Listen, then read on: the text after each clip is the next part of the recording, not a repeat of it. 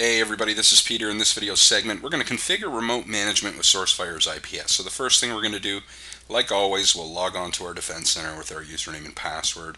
When we're actually logged onto the system here, you'll see the three tabs across the top that give us the ability to configure our system. We're going to go into Operations, System Settings. And within System Settings, you'll see, and we've covered this in other videos, you have the ability to view or add licenses, network interface type configurations, time, blacklist, so on and so on.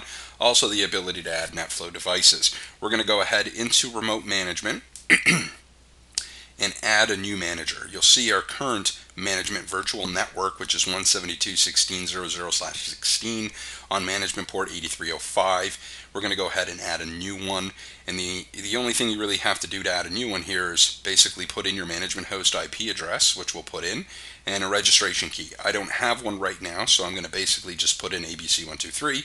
We'll go ahead and save this, and you'll see the results of simply creating a remote management type host. And you'll see here now we have our management host, which is automatically enabled when you add one in, and you'll see the status is pending registration. Until it's approved, it's not 100%, I guess, enabled.